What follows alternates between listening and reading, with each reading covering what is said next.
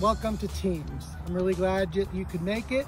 If you're seeing this video, you were able to log on successfully.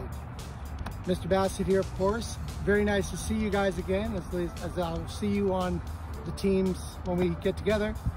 Behind me are three of my biggest fans. These are deer that live in Homewood Cemetery. This is one of my favorite places to visit. I like to walk here with my wife. We've been walking around here in Homewood Cemetery for about 25 years. And I'm going to show you something pretty cool that is here in Homewood Cemetery. One of the things that's really cool about Homewood Cemetery is this pond in the background. There's frogs down there.